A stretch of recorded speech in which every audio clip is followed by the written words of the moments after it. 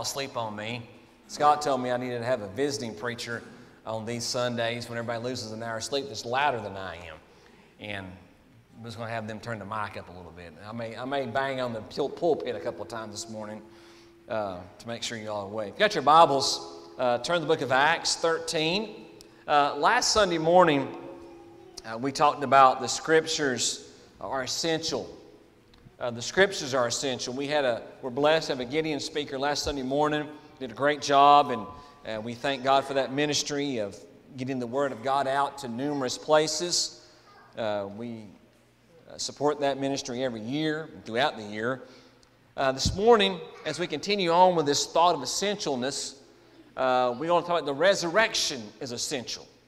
The resurrection is essential. So we're back in Acts 13, and I read the majority of this passage last Sunday, so I'm not going to read it again this morning, all of it. So that's going to give you some homework. I want you to read the entire chapter of the book of Acts, chapter 13, this week. One chapter. It's all the homework I'm giving you. Read the entire chapter this week, and you'll get the full understanding of what's going on here throughout the chapter, and as we've been covering. And we'll probably be back in here again, because we can't move too fast through it. Or else we'll miss some things that God has for us. So if you will, please stand with me in all the Word of God. We're going to pick up in verse number 30. Acts 13, verse number 30. But God raised him, meaning Jesus, from the dead. And he appeared for many days to those who came up with him from Galilee to Jerusalem, who are now his witnesses to the people. And we ourselves proclaim to you the good news of the promise that was made to our ancestors. God has fulfilled this for us, their children, by raising up Jesus, as it is written in the second Psalm. You are my son, today I become your father. As to his raising from the dead, never to return to decay, he has spoken in this way, I will give you the holy and sure promises of David. Therefore, he also says in another passage, you will not let your Holy One see decay. For David, after serving God's purpose in his own generation, fell asleep and was buried with his fathers, and decayed. But the one God raised up did not decay. Therefore, let it be known to you, brothers and sisters, that through this man forgiveness of sins is being proclaimed to you. Everyone who believes is justified through him from everything that you cannot be justified from through the law of Moses. So beware, what is said in the prophets does not happen to you. Look, you scoffers, marvel and vanish away, because I am doing a work in your days, a work that you will never believe, even if someone were to explain it to you. As they were leaving, the people urged them to speak about these matters the following Sabbath. After the synagogue had been dismissed, many of the Jews and devout converts to Judaism followed Paul and Barnabas, who were speaking with them and urging them to continue in the grace of God. Let's pray. Father, we ask that you would bless your word. We thank you for your word. We ask now, God, that you would put your words in our mouth to give to your people. Hold us up today, Father. You know each one who's here, a beautiful assembly of people that have come to worship you. And God, may you be glorified and lifted up. If anybody is here lost today, God, may you speak to them and draw them to salvation. Father, we love you, we praise you, and we give you the greatest praise and thanksgiving that we can. In Christ's name, and amen. You may be seeing, may God bless his word this morning. The resurrection is essential. The Scriptures tell us in the Old Testament about the coming of the Messiah. The Scriptures tell us about King Saul reigning over it. Paul points him out in this sermon that Paul spoke about there in the synagogue in Antioch. He talks about David becoming king after Saul, and how David was the man after God's own heart, how David would have a descendant, though, who would be the Messiah, who would come and reign as king forever upon David's throne, which means it's in Jerusalem. And Jesus will do that at some point in time in the future. But after Paul is given permission to speak in the synagogue, Paul goes over this entire sermon about the history of the covenant of God with Israel, until he brings down to David and then points out Jesus in this passage. We find he's speaking to a predominantly Jewish audience. And so he can speak to them of the law and of the prophets, and they would know what he's talking about. Because in the synagogue meeting, every Sabbath, part of the Old Testament prophecies would be read, the law would be read, and then someone would speak. And Paul was given permission to speak that day. And he spoke. Anytime we find Paul from here, from the time he was converted to the end of his life in the book of Acts, we find when he is given an opportunity to speak, no matter what it is, he's always going to bring up Jesus. In your daily conversations, I ask you, when's the last time in your daily conversation with somebody, whether it be at work, or school, or wherever it might be, in your friendships, your family members, that you bring up Jesus in the conversation? When's the last time? Is he a part of your daily conversation? Well, part of the reason why he should be daily a part of our conversation with other people is because he's the Son of God, we know. He's the Savior of the world, we know. But he's the only one to have ever conquered death. He conquered death. He died on the cross and 3 days later rose again. Well, Paul, what about Lazarus? Lazarus didn't conquer death. The young man the young widow woman whose son was dead, who they were carrying out to bury, he didn't conquer death. Jesus raised him from the dead. Jesus raised Lazarus from the dead. Jesus is the one who conquered death, not those two guys. No one can conquer death on their own. Only Jesus can, and he did. After Paul zeroes in, I wrote that word in my notes, zeroed in, he focused. When he focused in on Jesus being the Messiah, his death and Paul's main point of this sermon was the resurrection. That's what he focused on. The death, the crucifixion, death, and resurrection of Jesus. Because the resurrection is essential. The resurrection, first off and foremost, it fulfills Scripture. We find in Isaiah 53, and I alluded to it last Sunday and called it, and I said it was in Psalms, and I was totally out of my sort in that point in time. But in Isaiah 53, we talked about the suffering servant. And I would like to give you extra homework. So this won't be your homework. This will be extra credit, okay? Go read Isaiah chapter 53. It points out, it is clearly directed at us who Isaiah is speaking about in that passage. The Messiah, Jesus Christ, who died on the cross, who suffered for us. God had declared that the Messiah would suffer. If you remember, I know we're getting close to Easter, I know we're getting close to Resurrection Sunday. I know it's in the near future. I know it's coming. And we'll celebrate it. We are. We can celebrate the resurrection, though, every Sunday. And we should every Sunday. That we gather to worship, we should celebrate the resurrection. But on the two disciples on the road to Emmaus, as Jesus appears to them and begins to speak to them, he points out to them how the Messiah was going to suffer and die. And they didn't understand it until he opened their eyes. Well, today we're asking for God to open our understanding of the Messiah, of Jesus Christ, the Son of God, who was sent to die for our sins, to pay the price for my sins and yours, and rise again from the dead. God had also declared that the Messiah would rise from the dead. We're seeing this decay mentioned here, and the CSB, the HCSB, and some other translations use that word decay.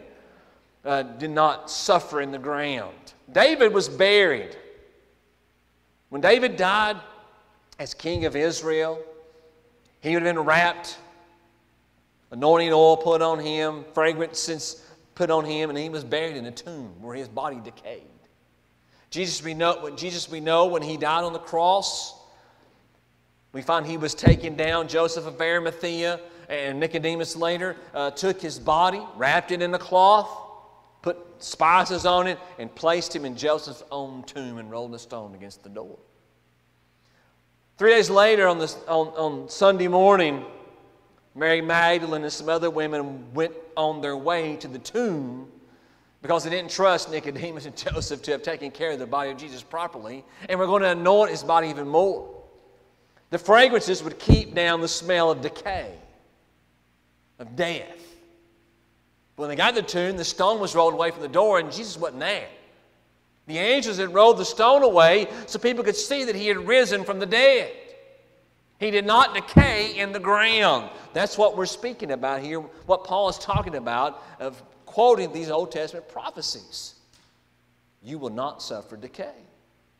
No other Israelite rose from the dead and escaped the decay of the body in the tomb. No one except Jesus. He's the only one. For Lazarus, even though Jesus raised from the dead after he was put in the tomb, remember when Jesus told him, roll the stone away, what did Martha say? He's going to stink. He stinks. Why? Because we know what happens. Back in February, if you didn't know it was skunk mating season in East Tennessee, then I don't know what you were driving. You weren't driving around here at all. There were skunks everywhere on 11W, 25E, 11E. Anywhere you went, there were dead skunks. And if you hit one, you knew about it when you got home. Just part of it. We know what happens when the body decays. It stinks. Not so with Jesus. He did not suffer decay. The resurrection fulfilled Scripture. For Jesus did not just come to die and pay for our sins. He came to conquer death. He came to conquer the grave. You see, all the Old Testament sacrifices, all the lambs, all the sheep, all the goats, the birds, all those things, they died and never lived again. Jesus is the only sacrifice to have died and risen from the dead. We find the resurrection fulfills Scripture. Secondly, the resurrection sets Jesus apart. It sets Jesus apart. The resurrection is essential because it sets Jesus apart. It sets him apart. He's different. He's above everything else. Yes, he's creator. Yes, he's God. Yes, he's the Savior. Yes, he's King. Yes, he's Lord. Yes, he is these things. He is set apart. Jesus is God, but he is also the Son of David. How can this be? How could Jesus have two fathers? If you want to get technical, he had three. He had God as his father. Ultimately, it's who he is. He had Joseph as being his earthly father, who had nothing to do with his birth other than helping Mary give birth to him. But he was a descendant of David. So he can even trace back that as being his father here on this earth. Jesus is the Son of God, but also a son of David, a descendant of David, rightful heir to the kingship of Judah and Israel. When David was given the prophecy that he would have a son who would always sit on the throne, David couldn't understand that. There's no way it could have been Solomon. No way it could have been any of Solomon's sons or any of their sons. Wasn't Hezekiah or Josiah or Zedekiah, who was the last king of Judah. Wasn't any of those. There's no way it could have been any of them because they all died. David, when he was given that prophecy, he told God, how can this be? You have told your servant of things that will happen in the future. You've told him of things that are far beyond my understanding. How can this be? David never could understand it. But I can tell you today, David understands it now. Because he's with not just a descendant, he's with his king. For Jesus is David's king. Jesus is David's Lord. Jesus is the one David worships today, not himself. David may lead the singing in heaven, for David was a great singer. And I look forward to hearing David sing someday. Praise to the King. Jesus is God. We have to always, never, ever, ever lose sight of that. Jesus fulfilled all the Old Testament prophecies of the Messiah. All of them. All the ones spoken about, they would come. They would deliver. They would save. They would rescue. But also that he would suffer and die and rise from the dead. Jesus fulfilled all of those. Even the obscure ones, we find when he would go into the places of darkness. Yeah, he went to Galilee. He went to Samaria, where the Jews at that day and time thought there's spiritual darkness in those areas. Where did Jesus go? He went where there was spiritual darkness. Why? To shine the light of salvation on those who needed to be saved. When you were lost, when you were dead in your trespasses and sins, you were in spiritual darkness. But Jesus Christ came and shined the light of His love upon you and drew you out of there. Because of the resurrection, He can do this. For if Jesus only died and did not rise from the dead, then we would be just like every other religion. Every other religion that has some great person, quasi-great person, great teacher, great whatever, who has died as a martyr now. No, not so with us. Our Savior is alive. He's living, and He's going to come back again someday. Paul says, God has fulfilled this for us, their children, by raising up Jesus, as it is written in the second Psalm. You are my son, today I have become your father. We mentioned in Sunday school this morning when Jesus was baptized, that His Father told Him, this is my beloved Son, in whom I am well pleased. Remember when on the Mount of Transfiguration, Peter, James, and John are up there with Jesus, and there they behold Moses and Elijah speaking with Jesus. And when that's all taking place, after seeing Jesus in His glorified state, Peter says, let's stay here. Let's stay on this mountain. Let's build a tabernacle for Moses and one for Elijah and one for you. God stepped down. And I'm going to paraphrase what God says. You don't need to build a tabernacle for Moses and Elijah. You just need to listen to my son. That's what more or less what God was telling Peter and Andrew, Peter, James, and John that day. Just listen to my son. There's a lot of competing voices out there today. A lot of things out there to get your attention, to get you thinking about this and that and the other. A lot of voices, a lot of outlets, a lot of inlets coming into your brain, your mind, and your ears today. The only voice you really need to listen to is that of Jesus. He's the one who speaks to your heart. He's the one who speaks to your deepest needs, your deepest longing. He is the one who speaks to your greatest issues in life. He speaks to your sin. Yes, I know He does. But Jesus can deal with your sin. Other people can only point it out. You ever thought about, you ever noticed that? Some people are quick to point out your sin.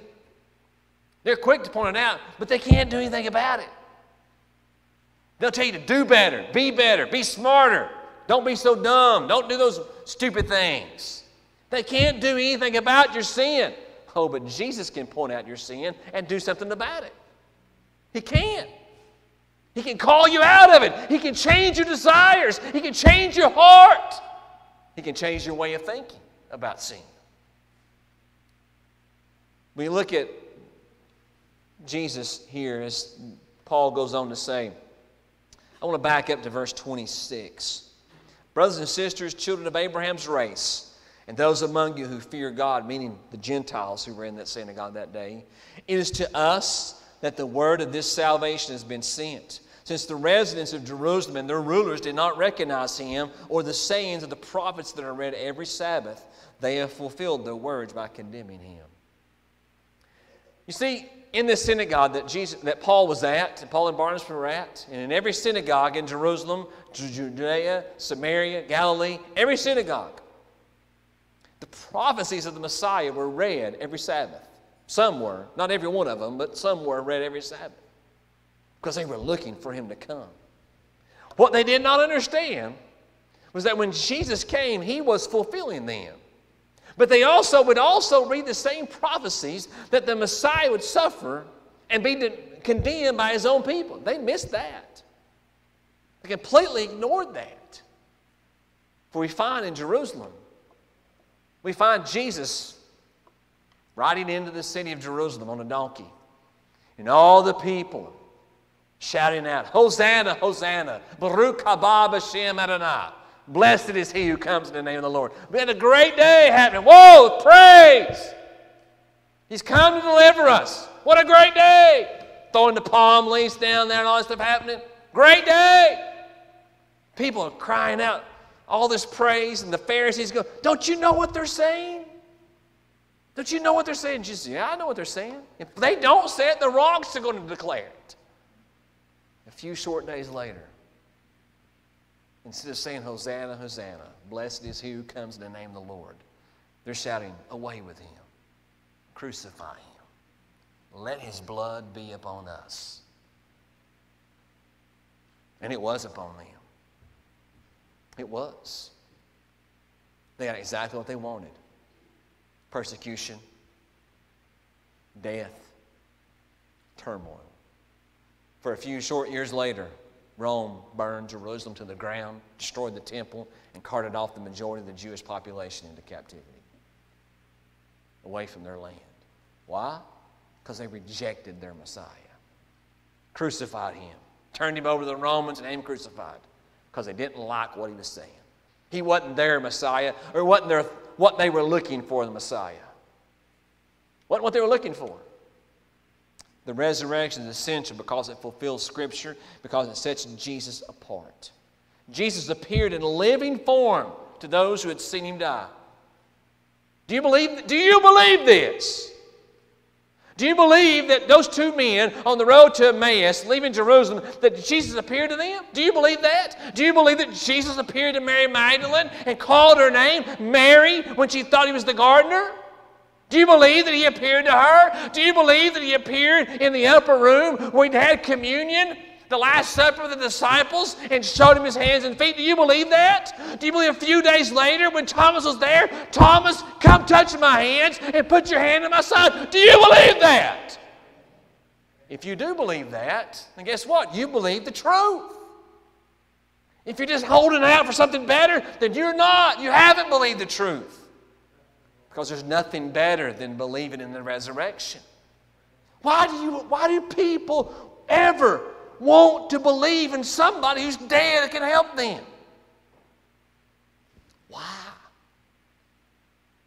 I've told you this story. When we were in China and we were taken to this Buddhist temple. And I still don't get a good answer why there's so many Buddhas. Why there's so many. I guess it the only way I can kind of break it down to my understanding is kind of like the Greek gods, the Assyrian gods, the Canaanite gods. They had a god for everything. The Egyptian gods had a god. I guess they got a Buddha for everything. A Buddha for depression, a Buddha for anxiety, a Buddha for financial troubles, a Buddha for health. Whatever. I saw these people in there. They're offering their incense and they're praying to these statues, these Buddhas. The whole time I'm in there, I know there's not one prayer being heard except mine. Mine. And I wasn't praying to Buddha either. I wasn't praying to some dead God, some dead human. I was praying to the living God who rose from the dead.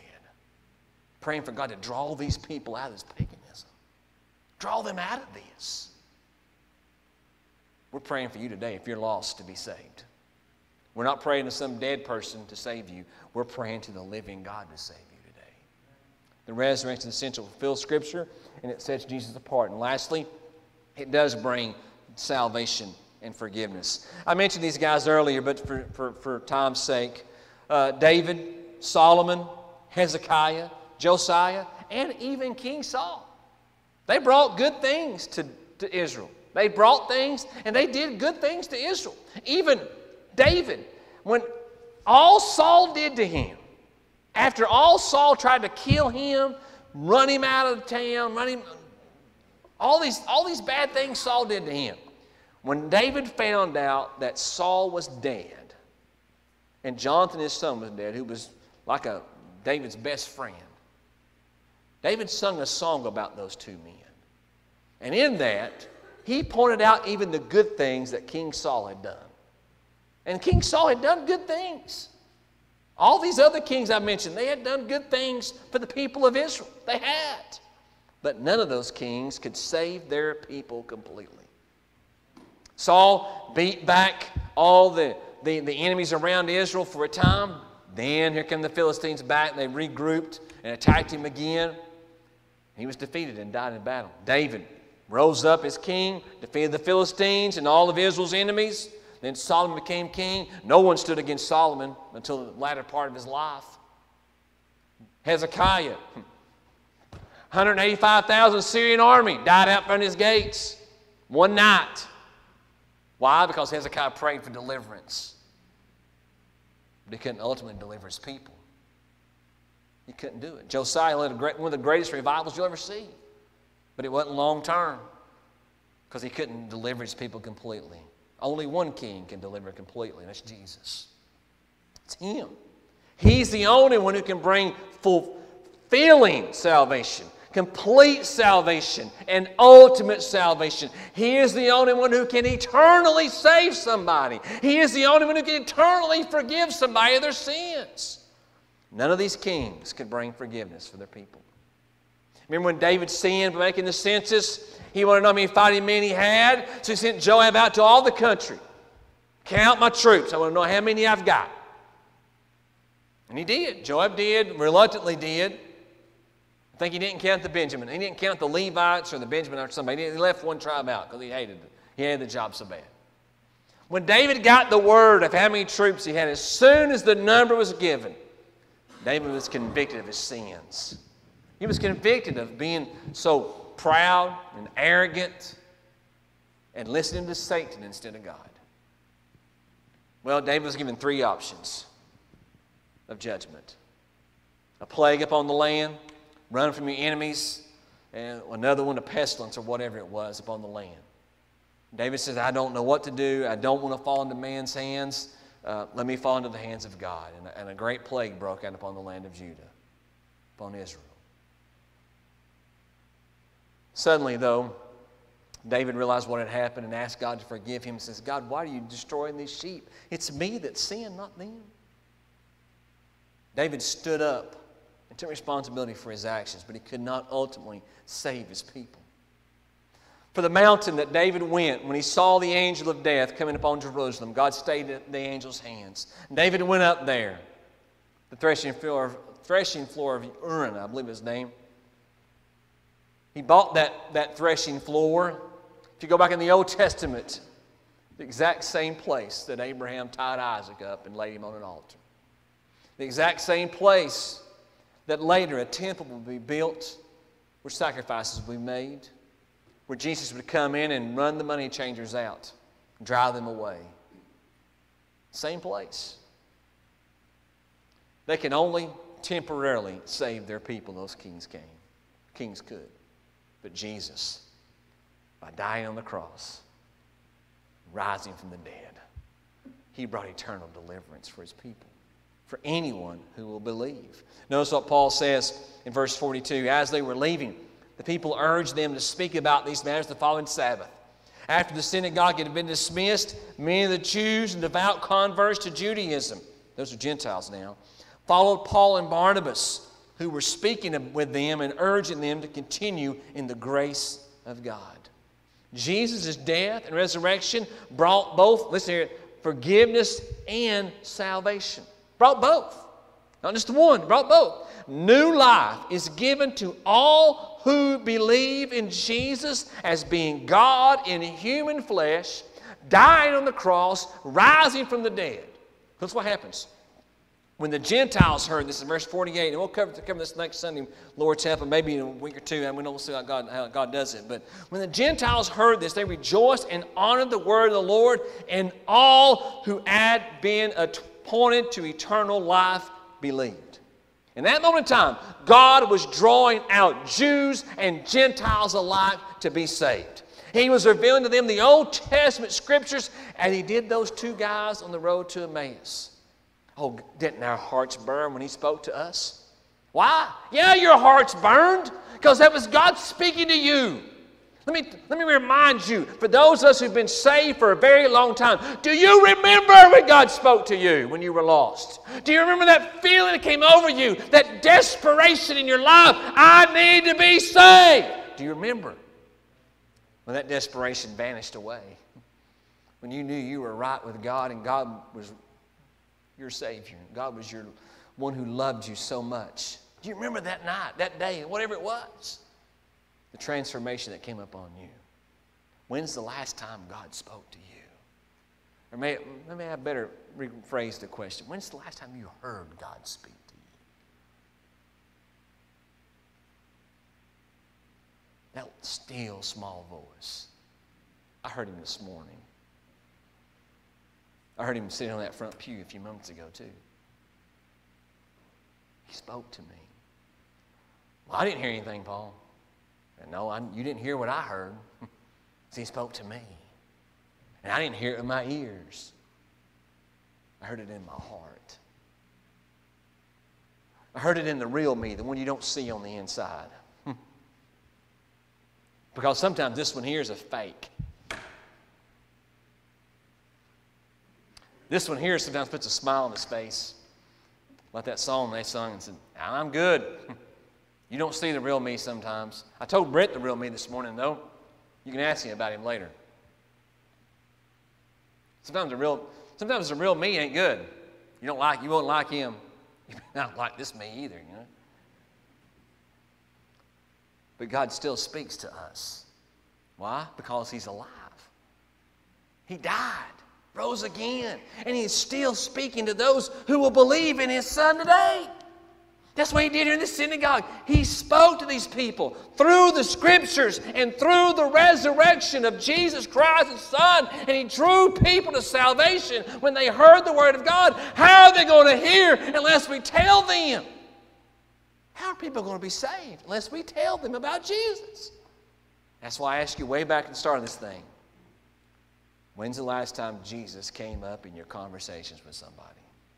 When's the last time he came up in conversation? It's essential. The resurrection is essential. The Scriptures are essential. I think you know where we're going maybe next Sunday. There's a few other things essential. At least one major thing's essential. And we're going to have one in a moment.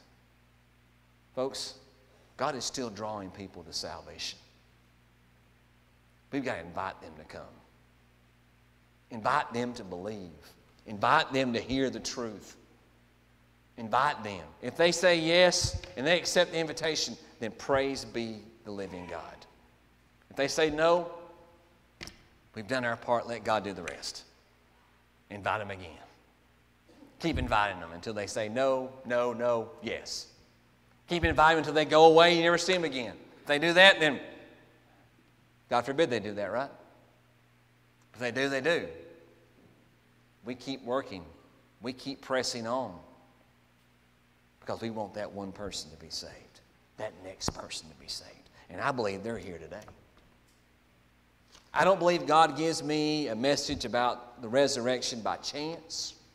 I don't believe He gives me a message about salvation by chance, on a whim. No, I don't. I believe God knows exactly who's here today. I know He knows exactly everybody's heart is here today. He knew everybody in that synagogue that day Paul and Barnabas spoke. He knew every one of them. He knew the Jews who were there and the Gentiles who were there. And those who God spoke to, who would believe, He drew them to salvation. Will you just believe today that Jesus is God's Son, that He came and died for your sins and mine, and that He rose from the dead 3 days later? He's alive today, He's in heaven, and He's going to come back. That's it. That's all you got to do. Believe that. Ask Him to save you and forgive you of your sins, and He will do it. He will do it because of the resurrection. Let's pray. Father, thank You for the resurrection of Your Son, Jesus. Thank You, God, that You're living today. You're not dead. Thank You, God, that You're going to send Jesus Christ back someday and take those of us who have been born again home to be with You forever. Where there'll be no more death, no sicknesses, no problems, no depression, no pain, no suffering. Those things will all be gone.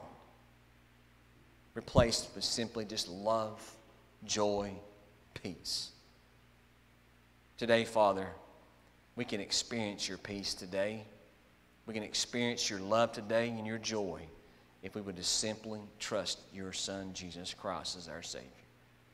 God, I pray for that one, or that others that are here lost today. God, may you speak to them. Convict them of their sins and draw them to you today. God, you're amazing and good. And we commit this time to you. We commit these people to you. And bless each one who's here. In Christ's name we pray. And amen.